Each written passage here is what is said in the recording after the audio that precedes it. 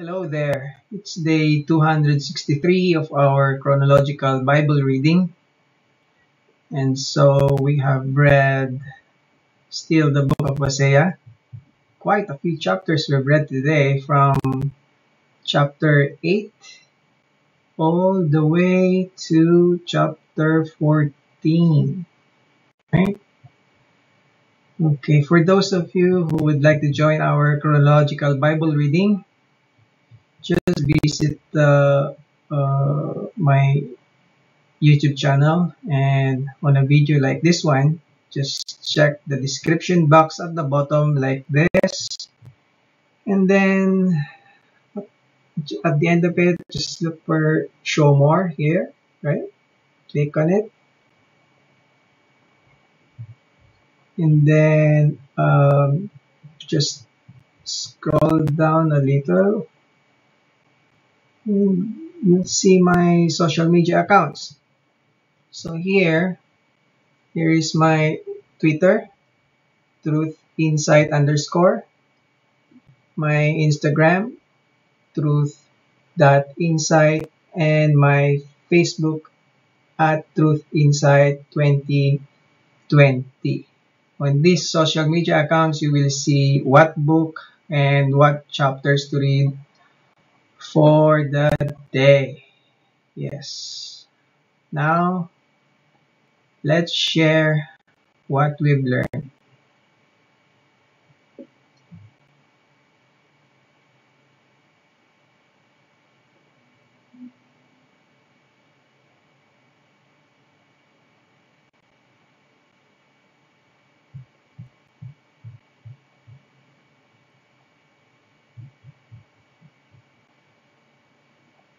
Okay.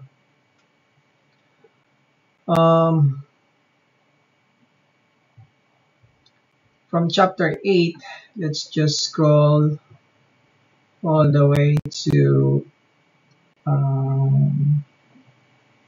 verse 13. Okay.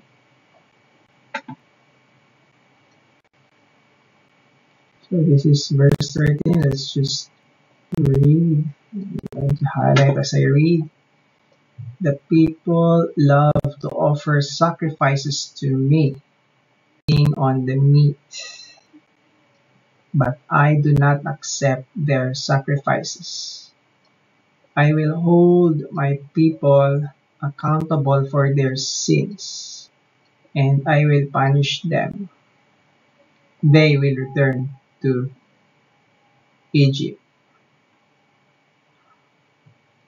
So as you can see here, offerings of any kind are useless if we do not repent and obey God.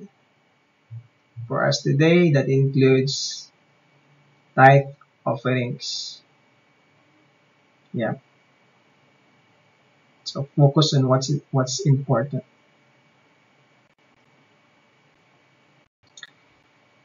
Now let's move on to the next chapter.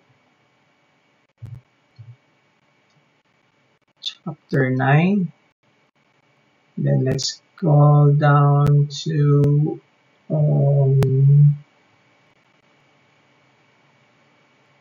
verse 17. Verse 17, right?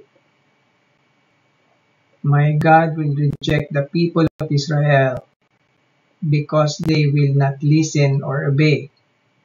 They will be wanderers, homeless among the nations. Again, what does it say? Because they will not listen or obey, so they will be punished, right? So for us today, it's important that we repent of our sins and obey God after repenting. Moving on to the next chapter. Chapter 10. Then let's scroll all the way to the specific verse. Chapter 10, verse 9. Okay, verse 9. The Lord says, O Israel, ever since given only sin and more sin, you have made no progress whatsoever. Was it not right that the wicked men of Gibeah were attacked? So, again, so you have made no progress whatsoever, right? Only sin and more sin. So this clearly emphasizes the importance that we must repent of our sins, right? Repent means choose to please God from now on, right? You're really sorry for your sins, and then you're willing to be transformed, to change, right? To be a child of God. Then just quickly, let's scroll all the way to just one verse here. This one, verse 14, right? Now the terrors of war will rise among your people. All your fortifications will fall. Just when shall man destroy our bed? Even mothers and children were dashed to death there. So don't be surprised, and don't, some people ask, right? Some people ask, if God is good, then why is he allowing uh, hundreds of children died here, hundreds of children died there, right? It's in the Bible. Just read the Bible and you'll see, when there's wrath, then everyone will be affected, even children, right? We are not God. God is God. God is our master. We are his servants.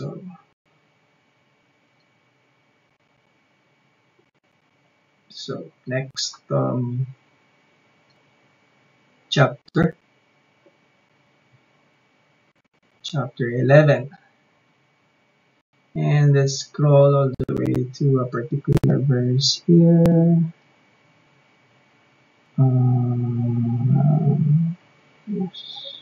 Yeah, 8 to 10, let's read. Oh, how can I give you up, Israel? How can I let you go? How can I destroy you like Admah, or demolish you like Seboim? My heart is torn within me, and my compassion overflows. No, I will not unleash my fierce anger. I will not completely destroy Israel, for I am God and not a mere mortal. So just finish that.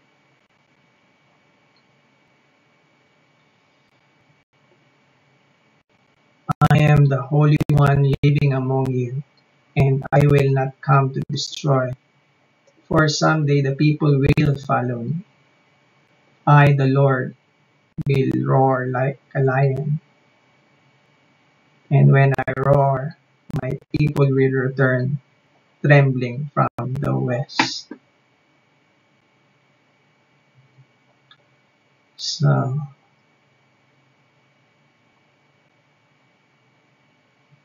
God wants us to turn to him. That's all he wants, right?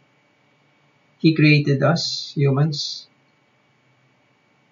We are his children, so we should be acting as his children. We should choose to be children of God, not children of the devil. So as you can see here, he says, for I am God, not a mere mortal. So I will not come to destroy. He doesn't want to destroy. He only punishes because he's also just, right? He hates sin, so he will punish those who have sin. But the bottom line is, for someday the people will follow me. He wants this, the bottom line, for us to follow Him, to be children of God. So we need to repent and ask for His forgiveness and choose to please God from now on. Yeah. So next chapter,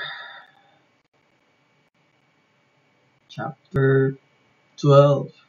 Let's go to the specific verse. Where is it? Yeah. Verse 7, right?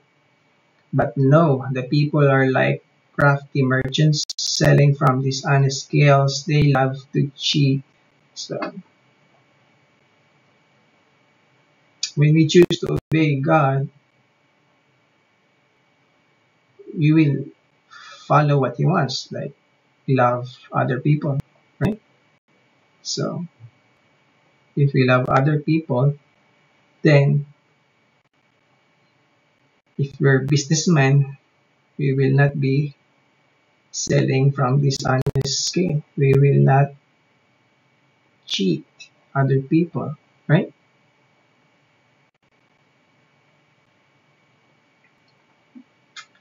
And then if we just scroll down a little more, show you this real quick. This one, verse 14. But the people of Israel have bitterly provoked the Lord, so their Lord will now sentence them to death in payment for their sins. Right. Some people, they always say I'm a work in progress, so things like that. But you know, the delaying obedience is actually disobedience. So don't delay too much and don't wait until it's too late. Don't provoke, right? Don't provoke the Lord, because if we keep on sinning, then it will be too late. The sentence will be there, right? So next chapter, chapter 13. Let's scroll to the particular verse here.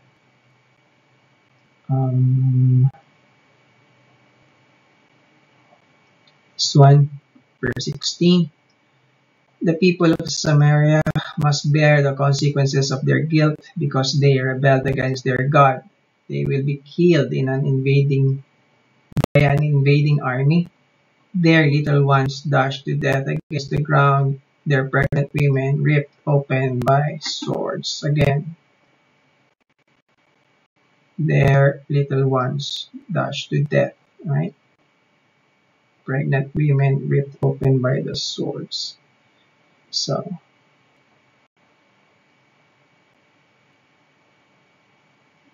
all the people will be affected if many people will keep on sinning. That's why it's important for us Christians to spread God's word, right?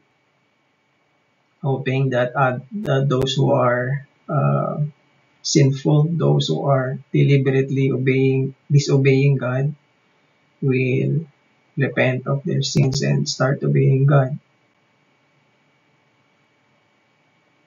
Yeah, because even little ones will suffer. Okay, moving on to the last chapter of the book of Hosea, chapter 14. This one. Let's scroll the verse here. This one. Actually, the last verse of the book. Verse 9, let's read. Let those who are wise understand these things. Let those with discernment listen carefully. The paths of the Lord are true and right, and righteous people will live by walking in them. But those in paths, sinners, but in those paths, sinners stumble and fall. Now, let those who are wise understand these things.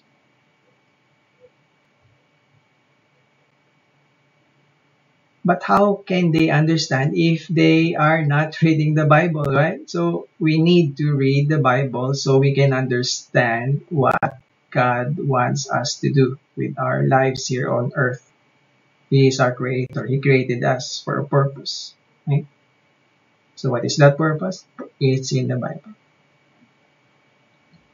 And then let those with discernment listen carefully. Listen to who? That's why if nobody will share God's word, then listen to who, right?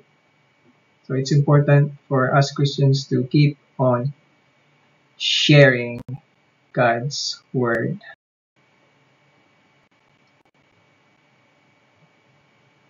By the way, before we end, let's just read this briefly. Verse 8, O Israel, stay away from idols. I am the one who answers your prayers and cares for you. I am like a tree that is always green. All your fruits will come from me. Stay away from idols. Right? Yeah.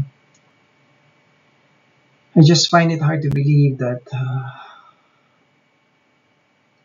some churches, I mentioned it yesterday, even during the pandemic, wherein they are not supposed to be um, gathering in large numbers, still some churches encouraged celebrating, right? Celebrating for what? Celebrating the feast of, cannot believe this, feast of what? Feast of a replica of a burned idol. So it's clearly an idol. God is everywhere. Imagine these people would like to go there and touch the idol, whereas God is everywhere. They can pray in their own homes. Just kneel and humble themselves. It's not the touch of the idols. Anyway, that's all for today. See you again next time.